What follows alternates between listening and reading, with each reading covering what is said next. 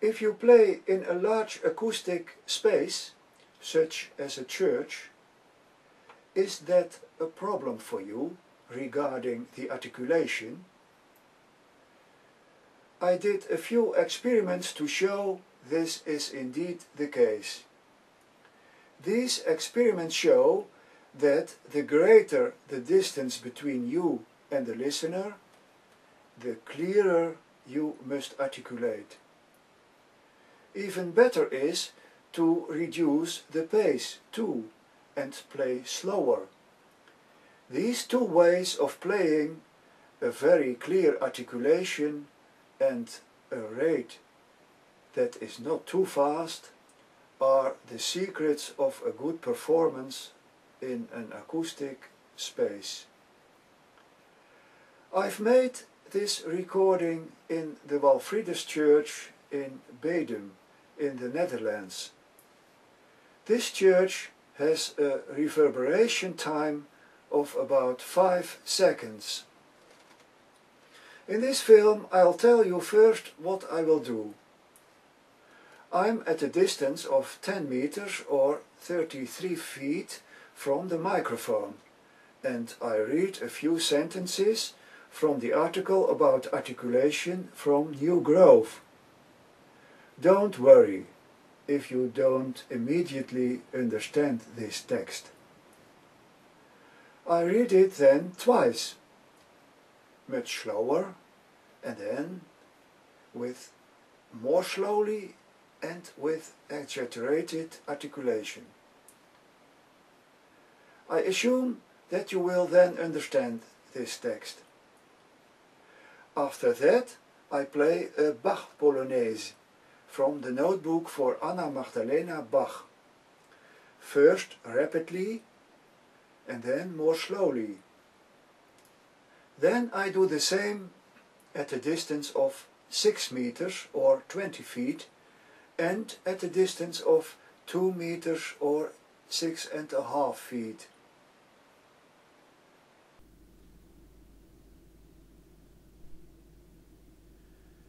Here I stand at a distance of 10 meters or 33 feet from the microphone. I'm going to read something from the New Grove. It's from the beginning of an article on articulation.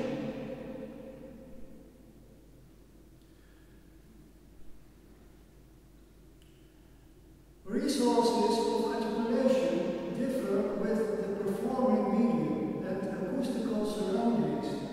To achieve clarity in a hall with abundant reverberation generally requires energetic articulation as well as a relatively slow tempo.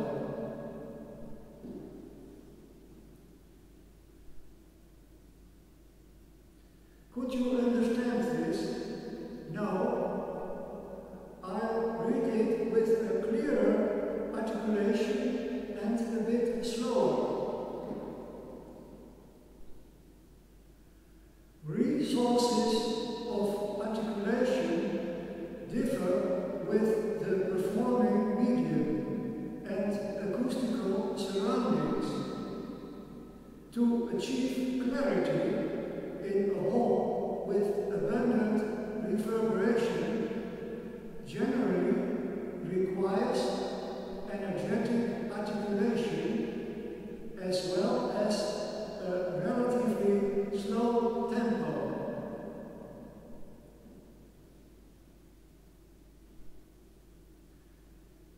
Could you understand it now?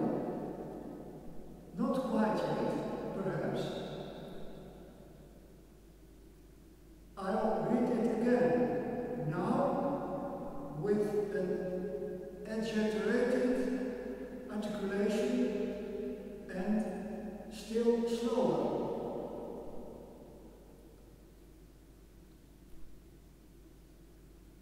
Resources of articulation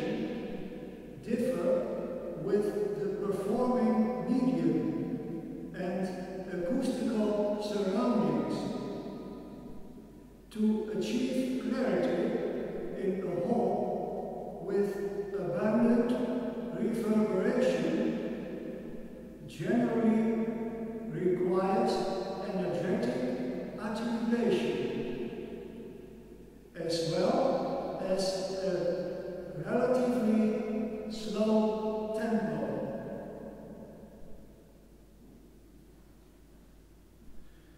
Now I'm going to play a little piece composed by Bach.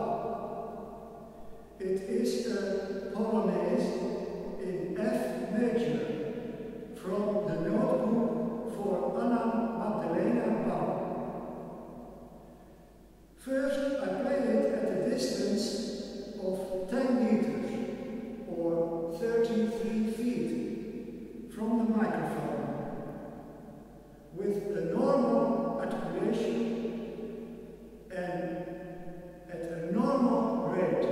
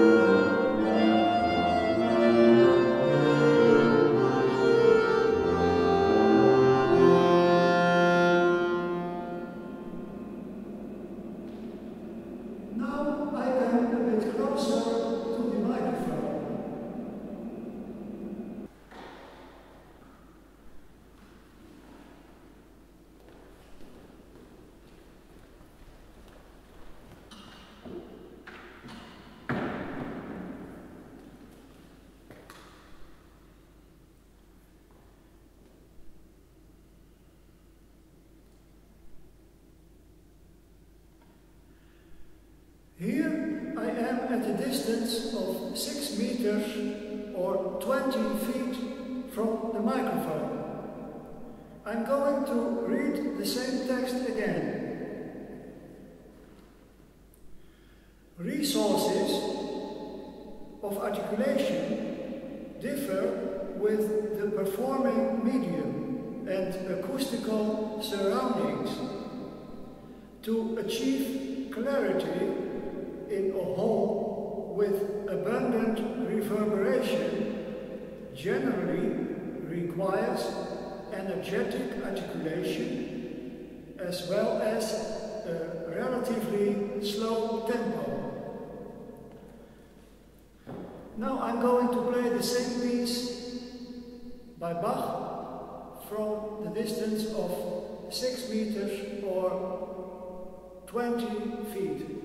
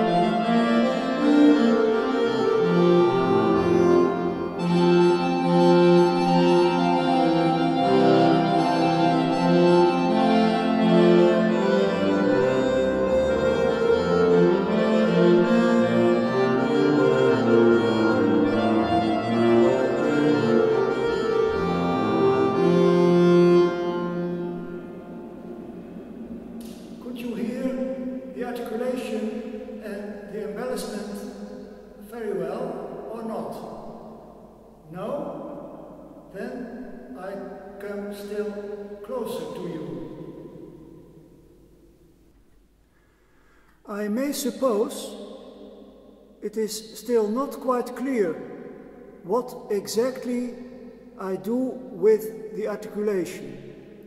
Therefore, I came closer to the microphone again. Here, there is only 2 meters or 6.5 feet of space between me and the microphone. Listen.